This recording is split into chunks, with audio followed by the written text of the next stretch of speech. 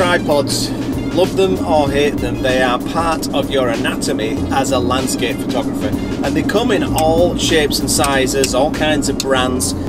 Chances are you've spent a few $100s on your tripod, but I'm going to show you the tripods that I use, the reasons why I like them, the things that I love, the things that I don't love, and I'm going to start with a giveaway. So this piece of absolute crap is a Manfrotto tripod, and I used to be a Manfrotto guy, but no longer, because I found that these ball heads have a tendency to seize on you. And this is the second ball head from Manfrotto to completely seize.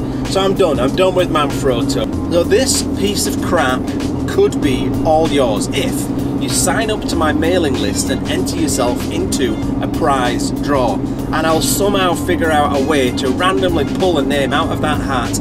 And if that name is yours, this complete pile of rubbish is yours for free, plus shipping, because this is Canada, right? So shipping is outrageously expensive here. So if you want this and you win it, you're gonna have to pay for me to send this to you. It used to be a brilliant tripod. One thing I'll say for Manfrotto is, even though this has now let me down, it's the sturdiest tripod I have ever used. I've stood in really raging rivers with white water, and this thing has just stood solid because it's not carbon fiber.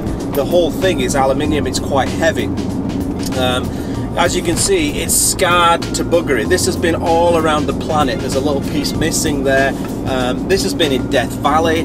This has been to Thailand, Cambodia, all over the States, all over Canada, the Faroe Islands, Scotland. So it's seen some miles, and it does have a bit of sentimental value. But yeah, if you've got some lube and you're a bit handy and you can fix this thing up, this will be a brilliant tripod for the right person.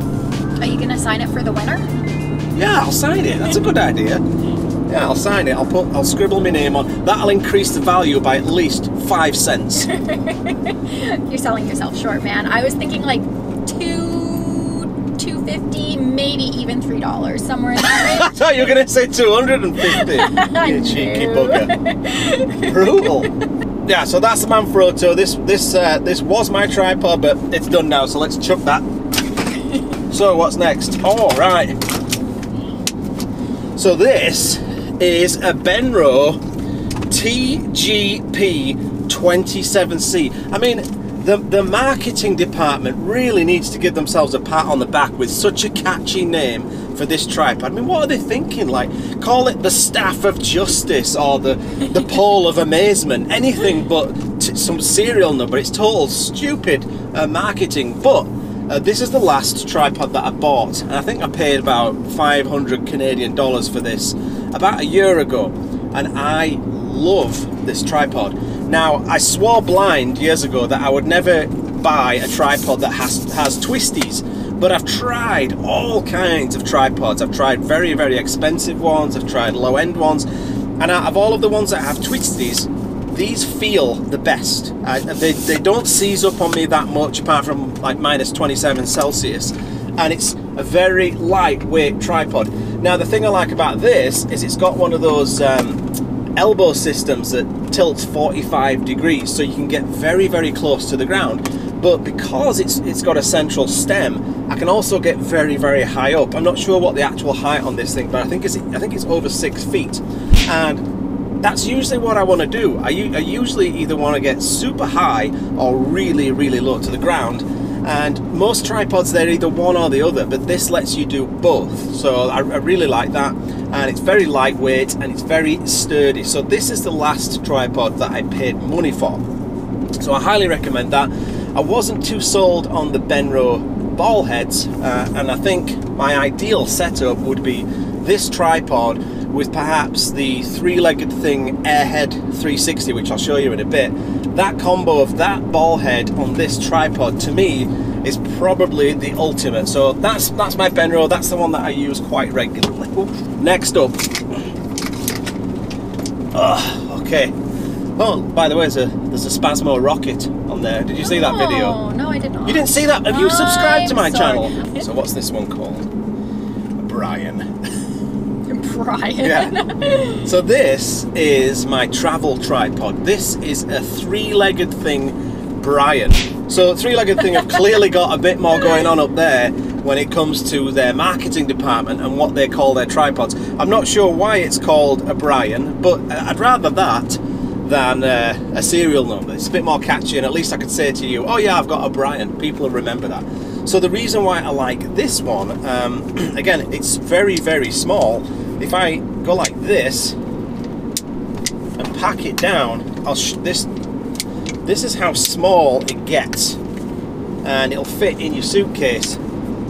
That's a good selling point, actually, if you're going to be traveling with it. That's fantastic. Oh. I do a lot of traveling, and it's a nightmare trying to pack things onto flights and things like that. Yeah, I mean, aside from the Spasmo rocket there, you can see this thing it's tiny. Now, the reason why I like it is it's got all of these telescoping legs and a telescoping central column.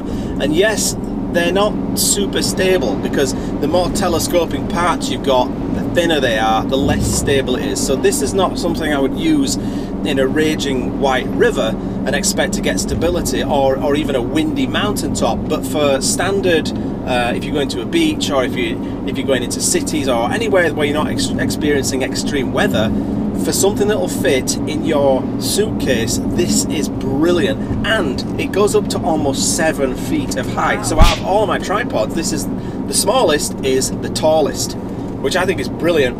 I forget what this costs, but I'll go like this, and the price will magically appear on your forehead. Sweet. But I think it's, if memory serves me right, I think it was round about $300 US, which for a very tall tripod that is super tiny and lightweight and has a very good ball head. Actually, so this is also my B-roll camera. So I take this out on all my vlogs, and I use this for my Osmo Pocket, and I'll put it on the Spasmo rocket here, and it's a pretty sturdy ball head. It's very good.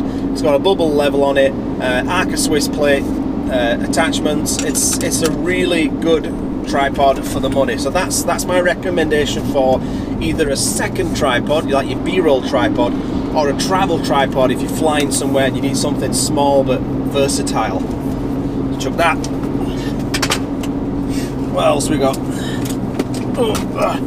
Okay, this is the Three-Legged Thing Winston, and this is, I think, I don't know if this is their highest end model, but it's definitely one of the higher end models from Three-Legged Thing, which is a British designed company. I'm not sure where they're made, but they're designed in Great Britain, so I've got to show a little bit of support for my guys. What I like about this tripod is mainly the ball head. This is the Airhead 360. What I love about this is this rotating piece at the top. So once you've got your tripod perfectly level, if you want to do a pano, you just turn this. It's great for doing horizontal panoramas. I have noticed though that when I've had the ball head vertical in this mode, there tends to be a little bit of creep if you don't get that super tight. So you've got to make sure that it's very tight so that doesn't start to rotate on you. But the chances are, if you're using an L bracket, that's never going to be a problem. I really like this ball head. It's very sturdy. It's very well made. I like this knob, this tensioner, this lock knob. It just feels good, and I think that's something I would be able to grip in very cold temperatures with gloves on. And that's what I'm always looking for with these tripods, is will it function in extreme conditions and still offer me functionality and comfort? This one, I think it will. It also comes with this really cool tool, this sort of carabiner, which I use on my camera bag to also strap in my down jacket. But it's got the tools here so that you can tighten up the legs and use that there to tighten up the plate that you put on your camera base. So that's quite useful, not just for the tripod but for other things, other accessories.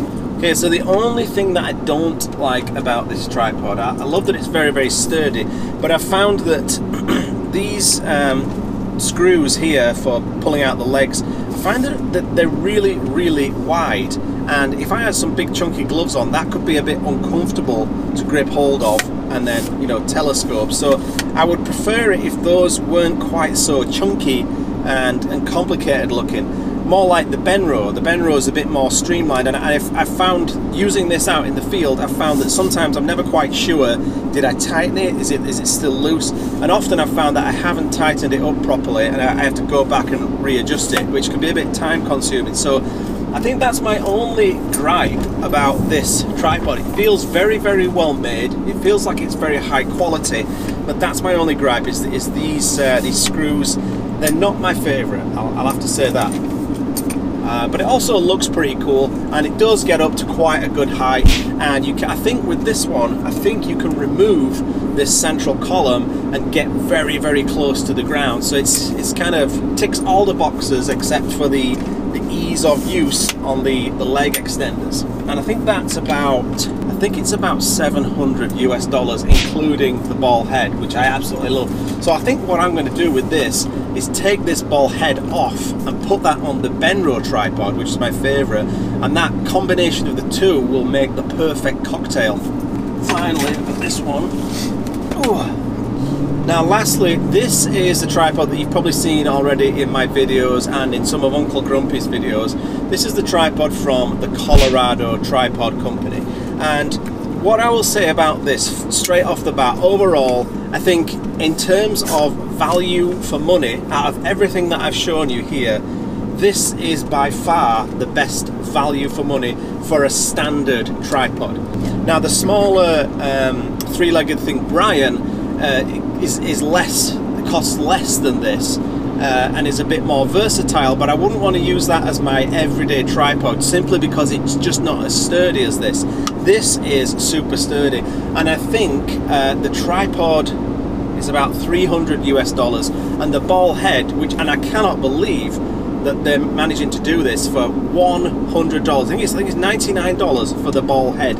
So I don't think you can get a better ball head for that kind of money. It's absolutely amazing that they've been able to do that. Carbon fiber legs. What I really love about this tripod, the tripod itself, is when you extend that and then you want to bring it back down to a different position, it automatically ratchets like that. A small feature, but it's kind of nice, especially in a very affordable tripod. The only thing that I don't like about this one, and they've addressed this in their production model, is this is quite short. You know, I'm not the tallest guy, and this isn't high enough for me. So it doesn't get you up to those heights that I usually need. But they're making a newer model that has longer legs or a longer stem. I'm not sure how they're doing it. And they also have a titanium version of this, which is obviously a lot lighter, and I'd love to get my hands on one of those. But yeah, I really, for the money, I absolutely love this tripod. And if I was you know, in the market as a beginner maybe, and this is my first tripod, this is probably the one that I would go for, simply because it's got the build quality, it's got the stability, and the price that you want as a beginner. If it had that height factor, then that would fix all of the problems. So the production model is slightly different to this. I've spoken to the guys at Colorado Tripod Company, and they have this on this one. This is like a prototype. They have the tensioner inside of this nut here, this grub screw. But on the production model, they've separated that, and it has its own dedicated little screw. So there's no problems with that. But so for someone like me as a beginner, that's the one that you would say I should go with?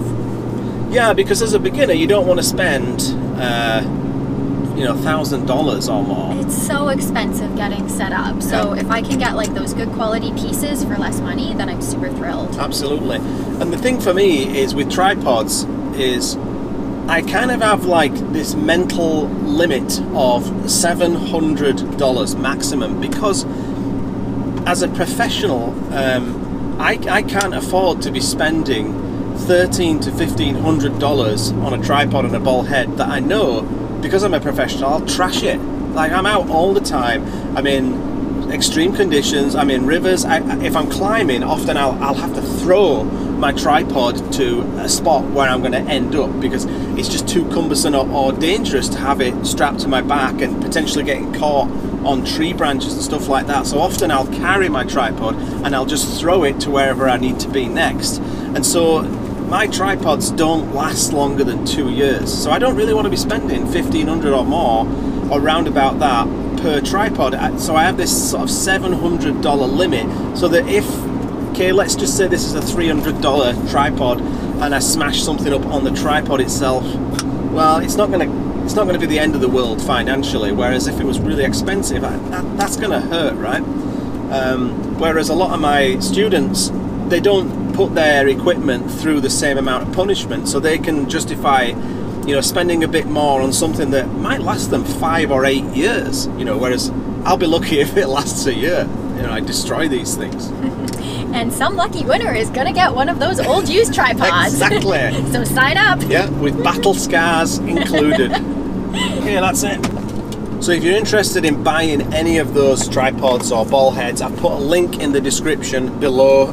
Some of them are affiliate links, some of them aren't. So on the affiliate links, obviously, if you buy one, I'll get a little bit of a kickback on there. It won't cost you any more money, but it will keep me in chocolate bars.